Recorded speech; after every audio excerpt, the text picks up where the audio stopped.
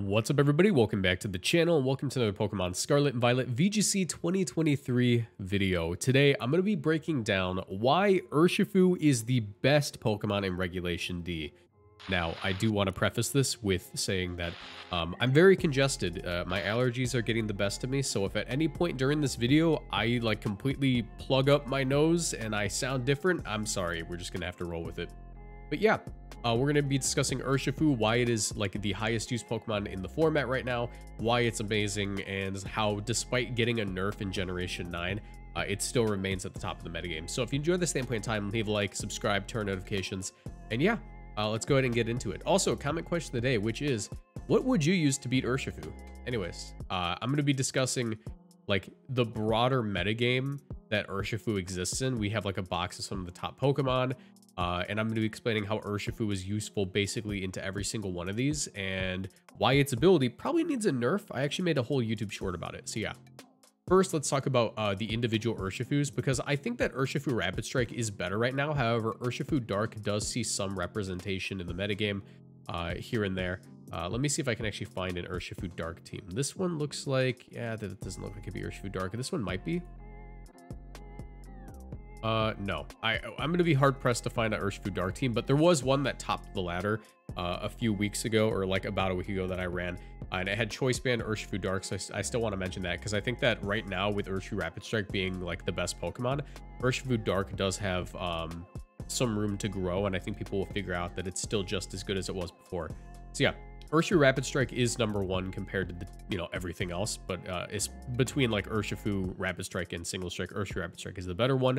And I've gotten this question a few times as to why it's the better one, and it's almost entirely due to the fact that Surging Strikes is a very, very funny move. I'm going to use the move that made someone mad in the comments before. It's a stupid move, and when I say stupid in VGC, I mean that it's very good. If something is stupid, that means you should be using it. So URSHIFU Rapid Strike is a stupid Pokemon. Surging Strikes is 25 base power. You have 8 of them in a game. You only need to click it once to KO most things, but it hits 3 times, right? So that's 75 base power times 1.5 because of crits. What is that? Half of 75 is 37, so 75 plus 37 is 112 base power. That is a very powerful move. It's also the same power as Wicked Blow, because they nerfed Wicked Blow. But yeah, 75 base power is very, very strong. Or 112 base power is very strong. But the fact that it has 2 other things going for it, the 100% crits means that Pokemon that boost their defenses via either an Intimidate, effectively boosting your defense by dropping URSHIFU's attack stat, or an Iron Defense, or a Reflect, URSHIFU Rapid Strike will ignore all of those. There are actually only a few ways to lower the power of a move that always crits, and that's going to be Friend Guard, which only a few Pokemon have, so Mousehold stocks technically up, unless it gets close combated. There is Tablets of Ruin, so wo-chien stocks up, unironically. It's actually very good. In fact, I want to mention that in the later part of the video. And I believe the last one is just Burn, so anything with Will-O-Wisp or whatever, yeah, you can burn this guy. But yeah, I might be missing one. So yeah, it ignores literally everything else. Intimidate, Iron Defense boosts, everything else, yeah. So I'm gonna keep wo-chien there for the later discussion. Yeah, so it is very, very powerful. Water and fighting is also very difficult for things to switch into. If you resist water moves, there's a good chance you don't resist fighting moves. I think that the only Pokemon that can do this in the current metagame that is able to resist both of those are going to be Pokemon along the lines of Amoonguss, these grass and poison types. There's probably another type out there that I'm forgetting about. I don't know, a Terra Poison Gastrodon technically could do this too. But yeah, the way that you're mostly going to want to deal with URSHIFU Rapid Strike is going to be via Amoonguss with a Rocky Helmet, or throwing a Rocky Helmet onto some other thing, because Surging Strikes hits 3 times. You take that chip damage at the end of each hit. That's a really solid way of dealing with it. That's the one way to do it, having an effective way of just redirecting the attack. But for the most part, the better way of dealing with URSHIFU Rapid Strike is going to be to KO it, and you need to do it fast. And URSHIFU Rapid Strike pairs very well with good speed control Pokemon and redirection Pokemon, so a well-played URSHIFU Rapid Strike has very little counterplay. So yeah, that is a big reason why it's good. Also, when I say very little counterplay, let's talk about the ability. Unseen Fist. Unseen Fist is an ability that makes it so if you're using a contact move, your attacks go through protect, which is stupid. Please allow me to use that word again. It is a stupid ability that should be nerfed. It should have been nerfed in Gen 9. I'm firmly in the camp of Unseen Fist should still hit through protect, but it should have some form of reduced damage, whether it be 50%. I'm technically on the 1/4 damage train, but it should have some reduction in the damage in one way or another. So I think that that's actually a good workaround for allowing Urshifu Rapid Strike to maintain the niche of hitting through protect while still not having it have like such little counterplay. Also, because Unseen Fist requires you to make contact, the punching glove is not advised because you lose your ability. Also, the protective pads, wait, hold on. I actually don't know if protective pads like stops you from technically making contact or protected from adverse contact effects. It doesn't say that it doesn't make contact, so I'm gonna say that that probably doesn't do it. But yeah, you for the most part you want to run the Mystic Water is my point. The Mystic Water is a very powerful item for Urshifu Rapid Strike because it's mostly going to be clicking that Surging Strikes into everything. That 25 base power, you know, if we have 75 times 1.2, let me pull out my handy dandy calculator. If I could get that open. I did not have this ready. Sorry, I do not script out these very quick discussion videos. Also, the calculator doesn't want to go. It gets an increase in power. Okay, so it gets stronger. Someone's going to comment down below the actual math. I don't care. It's going to make your Surging Strikes more reliably KO things. So that is very nice. As I had stated before, the best way to deal with Urshifu Rapid Strike is proper speed control and just KOing it. But people have been pairing Urshifu Rapid Strike with Tornadus because Tornadus does have, you know, access to the Covert Cloak, meaning that you can't fake it out, and also Prankster Tailwind. So now this Pokemon that had 97 base speed is actually going to be much faster. 163 at +2 is enough to outspeed Iron Bundle after its booster energy speed boost. So that's going to allow you to like close combat into that thing. On top of that, most, not all, but most Urshifu Rapid Strike are running Terra Water right now.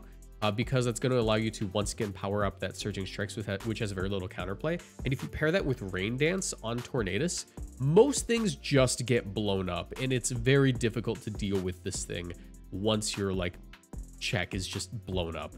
So yeah, that is Urshifu Rapid Strike in a nutshell. Why it's like good very briefly. Urshifu Single Strike has all of those same properties. However, it sees less usage because Dark and Fighting, as good of coverage as that is, you're hitting like Psychic types and stuff. There's a lot of fairies in this metagame, and if there's one thing Urshifu Single Strike didn't like, it was fairy types. So the way that I've seen it be used most is still with like, you know, max speed, max attack, but I've actually seen more Adamant Choice Band than anything. And it actually has the benefit of this, where Urshifu Single Strike with a Choice Band, Adamant Wicked Blow is just going to one-shot Cresselia, meaning that Cresselia has to Terra to get its Trick Room off. Now, I know what you're saying. You know, why doesn't the Cresselia just Terra and get its Trick Room off? Well, the thing is, usually next to that Cresselia is an Ursaluna, which does not want to be close combated, meaning that it would have to Terra defensively, which they don't tend to run a defensive Terra that helps them out that much in that situation. To not get KO'd through its Protect, because a very common turn 1 for these Cresselia Ursaluna teams is Protect plus, you know, Protect plus Trick Room. The existence of the Urshifus, in my opinion, has been what has kept Ursaluna down in usage where it would be otherwise. It is a very difficult barrier for, you know, barrier for the bear to deal with. It is a difficult load to bear as a bear. That's the reason the bear doesn't see as much usage as the other two bears. This is a bear metagame. We are in a bear market when it comes to physical attacking bears. Yeah, so Urshifu, Single Strike, Rapid Strike, they both deal with Ursaluna, and they hit everything very hard. And this metagame is not very physically defensive. Let's take a look at some of the highest used Pokemon in the format. Qian Pao, not physically defensive at all. It can eat a hit, but like, you know, nothing around it's gonna eat that hit. Ursaluna, pretty physically defensive. Doesn't like dealing with these guys. Enamorous, not physically defensive at all unless it gets a Defiant boost, or not, unless it gets a Contrary boost from its superpower. Thunderous has to invest heavily to live these attacks. Tornadus needs to invest heavily to live these attacks. Heatran gets one shot by both of them because even though it's a very physically defensive, it gets one shot. Cresselia gets absolutely one shot by Urshifu Dark, but it can deal with them if it terras. Hisui and Gudra is unironically one of the best ways of dealing with the Urshifus because it has the ability Shell Armor, which means no crits for you, and it can Iron Defense boost in front of them. Or actually not Iron Defense. Technically it runs Shelter, or if you're being optimal, Acid Armor, which is hilarious, by the way. So Hisui and Gudra has been a way that people have been dealing with opposing Urshifu because they just Acid Armor body press them, and Shell Armor prevents the crits from mattering, so you actually can beat these guys. Landorus Therian gets absolutely one shot by these guys most of the time. It can be bulky enough to live the hit. As a matter of fact, Rocky Helmet special attacking Landorus Therian is a thing that you can run to beat some variants of some variants of Urshifu. I almost said Ursulina again. But yeah, the Intimidate doesn't matter. Rillaboom is actually very solid into these guys. It does have access to like fake out U-turn and stuff. And into the water Urshifu, it's especially very good because you can just go for like a drum beating into it and deal significant amount of damage, if not just one-shot it with Wood Hammer in grassy terrain. And that grassy terrain also allows your partners to live the hit very well. Regieleki is kind of a tricky one to describe. It's very fast, but it doesn't see as much usage because Urshifu can just, you know, get Tailwind up and then outspeed it. Which is not good for Regieleki because Urshifu Rapid Strike can one-shot it through its Focus Sash. Regieleki would have to run like a Choice Scarf to reliably beat Urshifu Rapid Strike. However, that still leaves the vulnerability to Urshifu Single Strike because Urshifu Single Strike can just one-shot it with a Sucker Punch. So like that is, and also just Choice Scarf Regieleki is not a good set. I've had it be recommended to me a few times to beat the Urshifus. It's not a good idea. You still want that Focus Sash. Like, it is still Regieleki's best item, in my opinion. So, yeah, no, don't do that. It's not worth it. Amoonguss is arguably the best answer for these guys. However, that Rocky Helmet Rage Powder set that people run to beat it, especially since, you know, it has a Regenerator, it can just swap in, or swap out and swap back in to get that health back. Because it relies on Rage Powder for redirection, technically, the Urshifus can, and Urshifu Water especially will do this sometimes, will actually run a Terra Grass set to bypass that and allow them to not only lose their electric weakness and their like fairy weakness, but also not care about the fact that the rage powder is going off and they don't have to like even like the Amoonguss is a non-issue at that point. Nothing Amoonguss does is something that matters to Terra Grass Pokemon at all. So yeah, that is very nice for that. And the last one I want to talk about is wo-chien, which is unironically pretty decent into these guys. I do recommend Terra Water if you're going to do that. Not Terra Steel, Terra Water. And the reason that's good is because where like other Pokemon like Hisui and Gudra protect itself from the crits and stuff and like the damage, wo-chien is a benevolent god and he will actually protect its partners as well. What a loving snail.